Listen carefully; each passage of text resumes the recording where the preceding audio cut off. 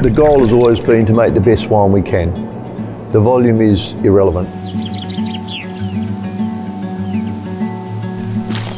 How did I get into wine? Started off as a hobby.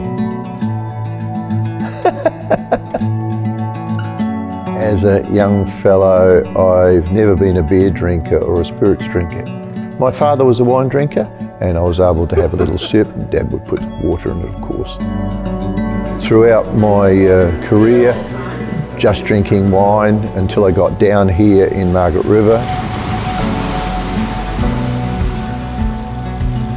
A lot of the winemakers I knew, and we used to do a lot of tastings together.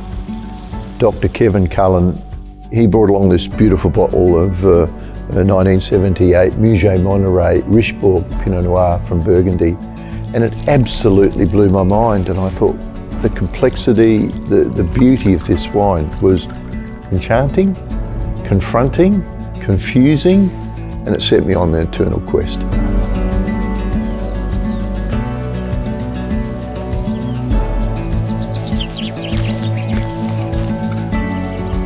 I had my business hat on, and my business hat was telling me that this was a terrible decision. But I had my love telling me, overrule your business brain, have fun, enjoy it.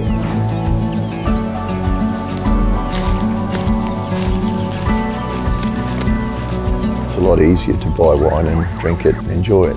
But it doesn't quite have the satisfaction of really getting your hands dirty.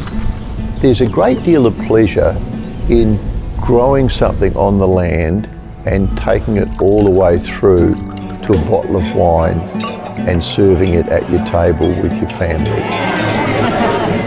There's a huge sense of accomplishment.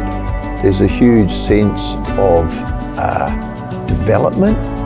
It's a really rewarding experience.